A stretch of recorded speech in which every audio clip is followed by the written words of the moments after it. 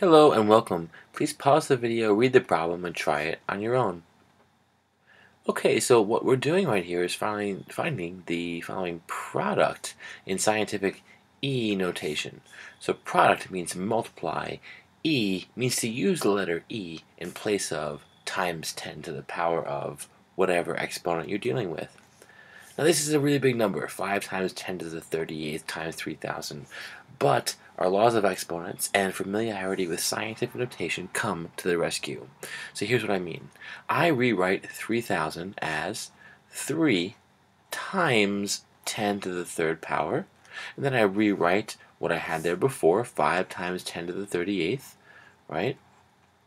And now I got these big numbers, but I'm just multiplying them. So I can multiply in any order.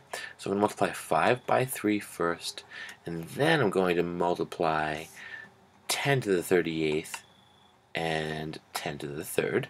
And since I'm multiplying, I can group them in any way without changing my values, right? I can group them. It won't change anything, right? As long as I eventually bring everything back together. And then I'm basically finished, because 5 times 3 is 15. 10 to the 38th times 10 to the third, that's 10 to the 41st power. Remember, we add the exponents there because we're counting the number of tens that we're multiplying. 38 tens by 3 tens is 41 tens. And this could be the answer, except they want the answer in scientific notation. So we take 15, we divide it by 10, and we get 1.5, right? But we don't want to change our number value. We want to maintain equivalence. So we multiply our second number by 10 to get 10 to the 42nd, right? And here's our final answer.